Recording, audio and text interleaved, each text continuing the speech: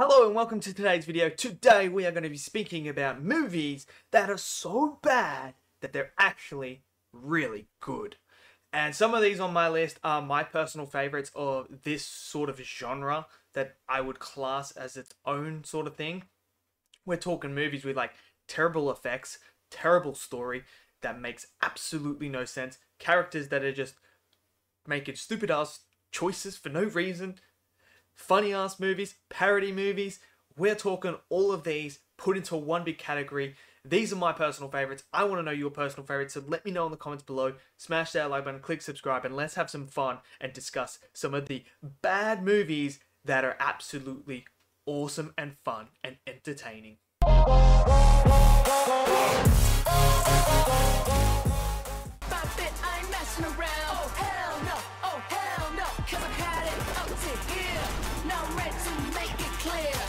We're going to start off with the classic Sharknado. I mean, this franchise has seven movies or something like that. It's ridiculous how a movie franchise like Sharknado has so many movies.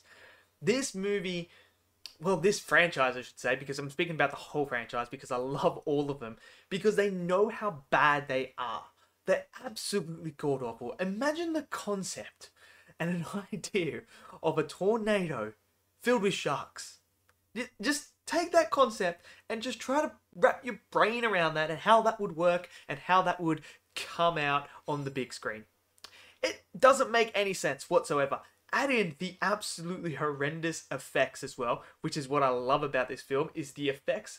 They don't take themselves seriously, and most of this movie, they don't take themselves serious at all. They know exactly what they're doing. They know exactly their target audience. They know exactly what they are doing when it comes to the Sharknado franchise. That is why there's 7 of them, because suckers like me go in and just laugh and laugh and laugh and love these sort of movies. They're like literally turn your brain off, sit down and just piss yourself a laughing with your friends, or if you want to drink and watch them, you get an absolute ball about them. I'm talking, we got people getting eaten by sharks in space, coming down, chainsawing their way out, giving birth in a shark. What else is there? People going in with a jet into the water, coming out, and they're completely stripped their clothes and everything like that into like this, like shirtless and all that sort of stuff. Like, it's just insane. Beverly Hills floods somehow in the house, but when they go outside, it's not flooded. Like, it's so ridiculous that it just works. It's fun. The jokes are funny. They make absolute memes all the time. Sharknado is one of those absolute must-watch classics. They are so bad that it's so good. And why not start off with an absolute banger of Sharknado?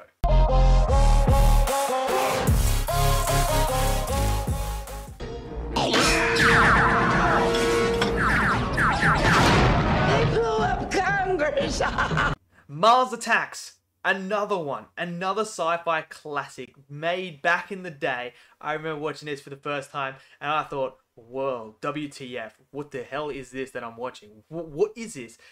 An alien invasion from Mars happens on Earth, except these little Martian looking dudes have these fishbowl heads, basically, and what they do is, I mean, it's very unique and very different to what I kind of expected from a sci-fi alien invasion movie, where these cartoon looking characters, because the effects again aren't that great, that's what I love about this film, come down and they have this idea of removing a human head, putting it on a little chihuahua's body, and putting the chihuahua's head on the human body. What? This is absolutely crazy. Some of the stuff that they do in here, where they go up and they meet and like he shoots the president and that. It's just bonkers. Absolutely bonkers. This movie is just, it's one of those ones where you gotta watch, and the laugh is, the laugh. It's iconic. It's an iconic laugh.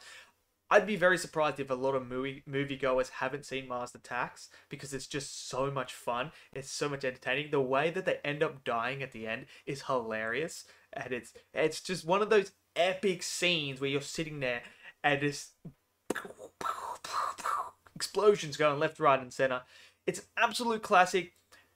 I would highly recommend checking it out. You'll get an absolute kick out of it. And another one that is so bad but so good is Mars Attacks.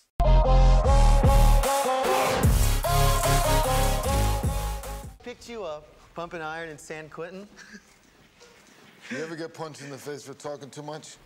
Triple X, I mean, the first one. It's not a very good movie. Not a very good movie at all. But I tell you what, it has a lot of redeeming qualities. And I actually find a lot of fun and entertainment out of this movie. Whether it's Samuel L. Jackson being Samuel L. Jackson, I mean, anything he does is just fun, entertaining, and awesome. And I can just watch him on screen all the time. There is some great jokes throughout this line. I necessarily don't think the story is very good at all. I think it's all over the place. I think some of the character motives are all over the place as well. But it's a dumb, fun action adventure. There's some sequences like when he's in the Colombian fields there, where he's riding the motorbike. Absolutely epic scene as well. Don't make much sense, but it's awesome. There's other things with the cars that's cool. Triple X himself is fun and entertaining as well. I like this movie. I don't know why. I know it's not very good, but I get a lot of entertainment. And the music is brilliant as well. The score is absolutely incredible. I love the villains. I really, really love the villains as well. And yeah, just overall, this is a fun time. It's just a fun time. It's so bad that it's good as well. Because I know none of this is just like, okay, whatever. It's like, whatever. Like, the first whole opening sequence of him still in the car and going on and doing a stunt is just like, okay, I guess that just happened, but it was fun. It was fun. So, for me, Triple X has got to be in there. It's got to be in the bad, but it's so great.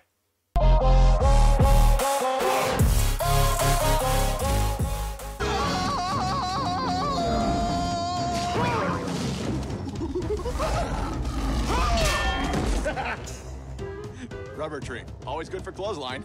George of the Jungle is an absolute classic that I loved watching when I was growing up. When you watch it back now, it is so bad. Like, the movie is absolutely horrendous, but it's so good. This is just, it's an absolute classic. This is Brendan Fraser at his absolute best. I love him in this. This whole Tarzan parody is just fantastic. The talking gorillas. What is going on with that? Talking gorillas? Are you serious? When he's got the line and he's spitting a lion, and that is just a funny ass scene. A lot of this movie doesn't make any sense and is all over the place, but when you've got these actors and actresses who are staples in our today world now, they are just, this is just a fun time. Again, the classic song of George of the Jungle never gets old. I love this movie so much. I do. I can sit down and watch it now and laugh my absolute ass off. I think it's absolutely hilarious. It doesn't take itself too seriously. It knows exactly what it's going for, and it knows exactly the target audience it's going for. And it's a fun thing. It's one of those movies you have to see in your lifetime because it's not good. And when you see the talking apes and everything like that, you're like, okay, I guess that's happened. But you'll laugh your ass off in this movie. This is Brendan Fraser at his best. Absolutely fantastic. So for me, George of the Jungle is definitely on this list.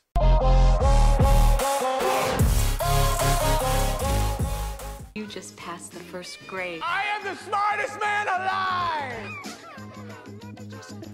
Today, Junior? Adam Sandler's Billy Madison is on this list as well. Look, Adam Sandler has a lot of movies that people don't like as well, but Billy Madison is one that just does not make any sense. A guy going back to school for 2 weeks to try and go up every single grade and pass it in order to make sure the company doesn't fall in someone else's hand, and then falls in love with the teacher. Doesn't make any sense. It just doesn't make any sense. But this is one of the funniest movies I've ever seen. It's just Adam Sandler in his prime. A movie that doesn't make much sense, but delivers on the fun and entertainment. That's what it is. The whole ending where they're going head to head in the decathlon thing is just absolutely hilarious. There's so many wacky scenes where he's doing a test with the woman that he's falling in love with, and she's stripping every time he gets a question right, and every time he gets it wrong, she puts clothes back on. And then it goes to the bus driver. Absolutely hilarious. The peeing your pants scene, hilarious. Just everything about Billy Madison is absolutely hilarious, especially the Shakespeare performance bit. How good is that? This is just Adam Sandler at his prime. It's not a very, if you're looking at it from a movie and a film perspective, it's not very good. But when you're looking at it from a fun entertainment thing, it's absolutely the top tier. It's top tier. That's why it's so bad, but so good. So for me, Billy Madison's in this list.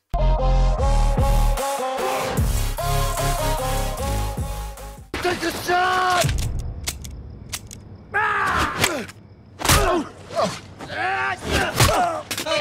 Stuber, a recent film that I watched starring, what's his name, Dave Bautista. Absolutely, I found this movie to be so much fun.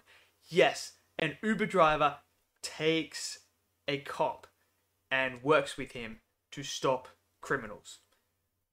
The movie is not very good. I can tell you that now. The storyline is not very good. It tries certain things that just doesn't work. But I'll tell you what, it's pretty bad, but it's freaking a hell of a lot of fun. Absolute fun to the max. I think the dynamic between our two main leads is so much fun. That is what steals this for me, is their whole dynamic, their whole bickering, working together. You got this big cop fella who's just absolutely knows what he's doing, and you got this little Indian Uber driver who doesn't know what he's doing. He doesn't know, and he's in this, and it's just so much fun. Like, the jokes just work for me. Absolutely work. Their chemistry works. Everything about their whole dynamic works. And that's what makes it so rewatchable for me, is because I can sit down. I know it's not top tier film or anything like that, but entertainment wise, it is top tier as well. I love Stuber, probably more than most people do. I can sit down and watch it and watch it and watch it. It's just so much fun. For me, it's so bad that it's good.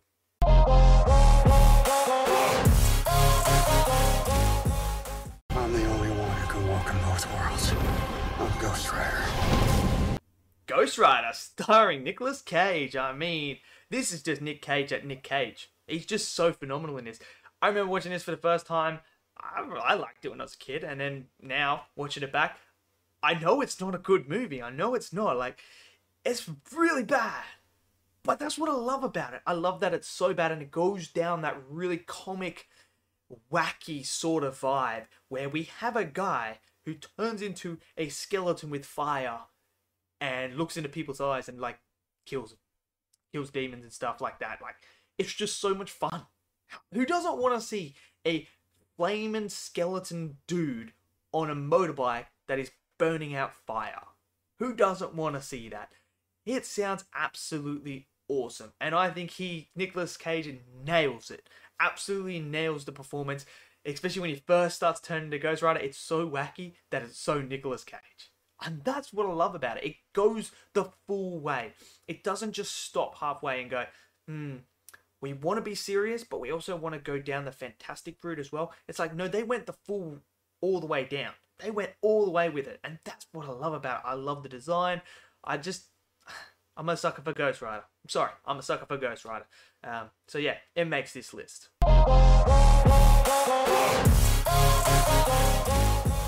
Bugs laid a trap for us, didn't they?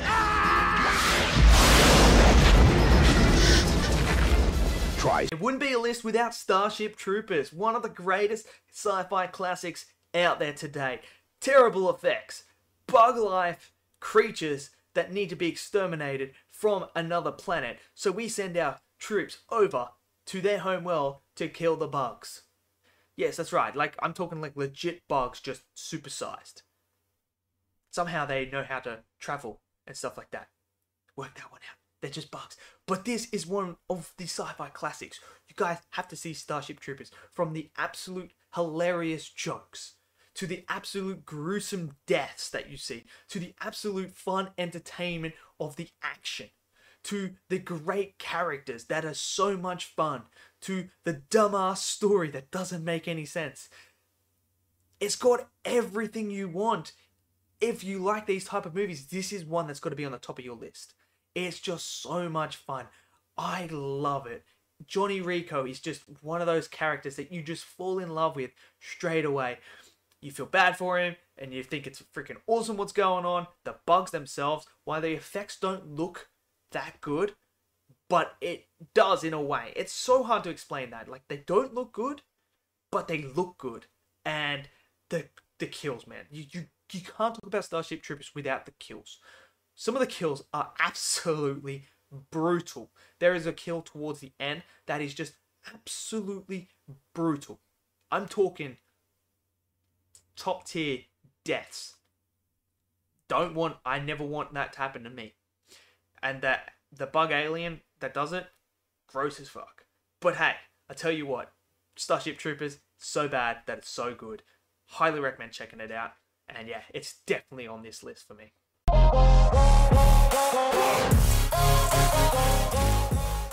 And escape the clutches of Dark Helmet.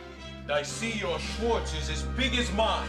Spaceballs, not one of, the greatest parody movie to ever be made. The parody of Star Wars that can never be topped for parody movies. Spaceballs is an absolute instant classic. One of my favorite comedies of all time. This movie knows it's not to be taken seriously like Star Wars. It's not meant to be this deep story. But what it is meant to be, it's meant to be one of the funniest things you'll ever watch, and it delivers on that. You've got Dark Helmet. Oh my god, my favorite character from the movie. He is hilarious. There is so many funny things that happen to Dark Helmet in this movie that is just bonkers crazy and bonkers funny. Like, so many. The moment where he says with eyeing off with our hero, and he's got his ring that shoots out the lightsaber, and he's talking about how he's his father's brothers, sisters, goes on this big tangent, former roommate, and he's like, Lone Star's like, what does that make us? And he's like, absolutely nothing. Like, it's a take on that I'm your father thing. That's just hilarious. That works. Just everything about it, that take on Han Solo, on Chewbacca works as well. The whole take on the Empire works so great. Just Yogurt is funny. The take on Yoda. I love this movie. This movie is a timeless classic. It is so rewatchable. If you guys have not seen Spaceballs, check it out. I guarantee you will love this movie. It is terrible, but so good. So for me, Spaceballs is on this list.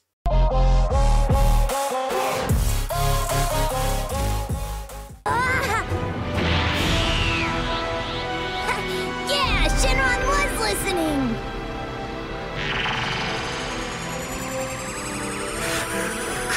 Dragon Ball Z Broly The Second Coming.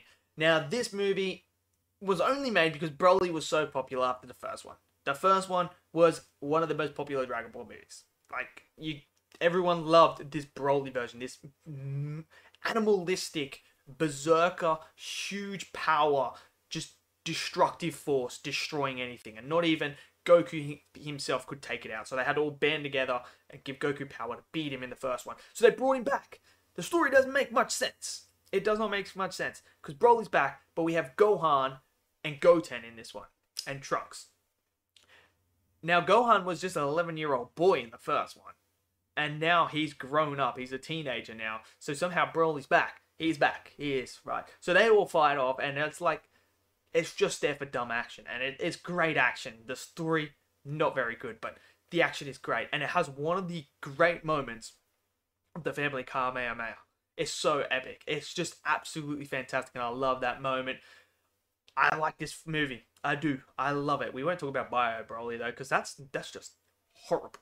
This movie isn't very good, but it has so much redeeming entertainment qualities about it, and some epic moments where you're kind of like, thank you. I will rewatch this again just to get to that moment again. Gohan's awesome in it. Goten's awesome in it. Trunks is awesome. Broly is Broly, being his destructive best, as per usual, being pissed off because Goten has the same hair as Goku, and Goku cried, and that's why Broly hates him, because he was crying when they were a kid. Doesn't make much sense. That's why the new Broly movie is so much better, because they redo him. But yeah, so this one, it's got to be on my list as well. So there you have it. That is my list of some of the worst movies that are so bad, but they're so good. And I absolutely love all these movies. I can rewatch them. They're fun. They're entertainment. But I want to know yours. Smash it down below, because maybe there's some of yours that I do like as well that just haven't made my list. So smash them down. Smash that like button. Click subscribe. And I'll see you guys next video. Until then, stay safe. Peace out.